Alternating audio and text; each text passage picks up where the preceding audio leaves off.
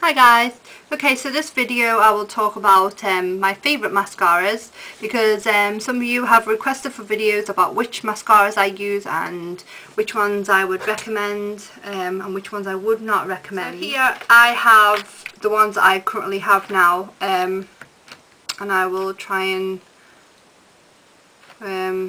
give you the best reviews on them. If not, then I can't.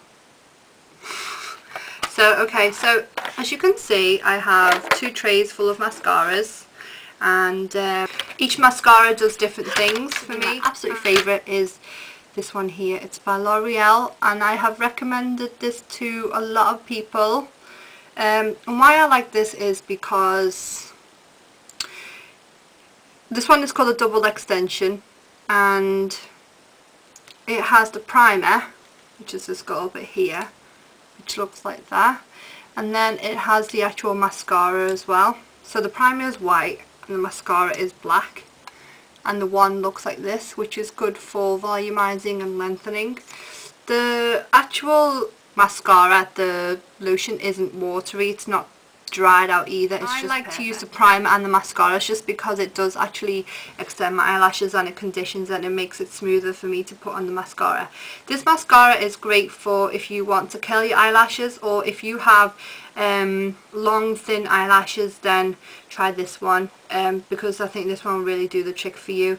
But with me, I have long straight thick eyelashes and it still curls it and it lasts all day. This mascara, it doesn't smudge, not for me anyway, it doesn't smudge, and I have used this in when I went on holiday last year. I actually used this one and it didn't smudge for me. Next one is this Maybelline Pulse Perfection, the vibrating mascara, and this came out I think around Christmas time, and the one looks like this. It's perfect for my bottom lashes, or if you've got like thin lashes and you want to like separate them, then get this one. There's this button here that you press and it vibrates, and it gets, the reason for that is so that it gets to each and every single little strand of hair, and it lengthens it. The lotion itself it's okay. It's watery, but it's good because then you can actually see that there's lotion in there, if you know what I mean. It's not dry. My batteries actually ran out on this because my sister, she was just pressing it and pressing it and pressing it when I got it, and I've not actually used it when it does vibrate. So, but yeah, I know that Lancome have actually, they released one like this, and then I think Maybelline released this one after them, so this is like the cheaper option. But yeah, so get this if you can. So this one defines your eyelashes, so this is good for my bottom lashes. Another favourite of mine has to be this Dior one. It's the Dior show, and a lot of people have had really positive feedback for this, and which is why I bought this.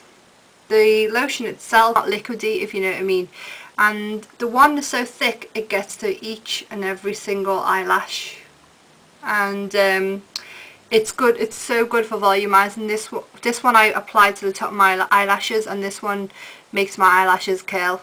So, and it smells like roses. So yeah, I have it in black. So this one is an absolute favourite for me, and I would buy this again. So this type of wand is good for volumizing eyelashes. It's when I do apply this to my bottom eyelashes, it makes it too clumpy. So yeah, top eyelashes would be this one, and then I have tried the YSL, what's it called, Everlong mascara. It looks like this, and the one looks like this. And for this particular mascara, it contains an ingredient which makes your eyelashes grow apparently, but I don't know. It probably does. I mean, should do for the price that I paid for this, but I've not actually seen the difference. And I've used all this. I actually kept it because I like the wand, so when I have like clumpy bits I can use the wand to separate it. So this one is a good one if you feel like you have really short eyelashes, because the actual wand does define your eyelashes, and I think it's like think it's like £24.50 for this one. It's quite expensive, but if not, if you have short stubborn eyelashes, then I would still recommend this one. One that I also like is this one here. Some people pronounce it as Givenchy, some people say Givenchy, so whichever one, but here's the name for you. This one here is I think it's called Phenomenon. Yeah, Phenomenon mascara, and I have it in black, and I think it was L'Oreal that released one that was really similar to this. So L'Oreal one is the cheaper option. This one came out about 2 years ago. I've had it since, and I don't really use it just because, I don't know, it's so expensive, this one. And this one's quite hard to find as well. You can only get it in the bigger department stores. It's great for the corners of your eyes if you want to get into like the little hairs at the bottom of your eyes, so which is good for defining. But I don't know, you can get like these separate eyelash mascaras that'll do the trick. So this one, yeah, cheaper option is the L'Oreal. It's red, it's called Telescopic, so get that one if you want the cheaper option for that one. And whoa, my box just broke, did you hear that? So sorry. And then one of my absolute favourite ones is this one by Lancome. It's called DISCLAMIER. Don't even know if that's how you pronounce it, but that's what it says. And it's a Lancome one, and this one was, I think it was like £16.50. The one looks like this, and this one has been perfect for the bottom of my eyelashes because the brush narrows down, it goes thicker, and then it narrows down, so it's thin at the bottom. And what this does is it really gets to each and every single eyelash in the bottom of my eyes, and it just makes them long. I've actually cracked this lid because I don't know what happened there, but yeah.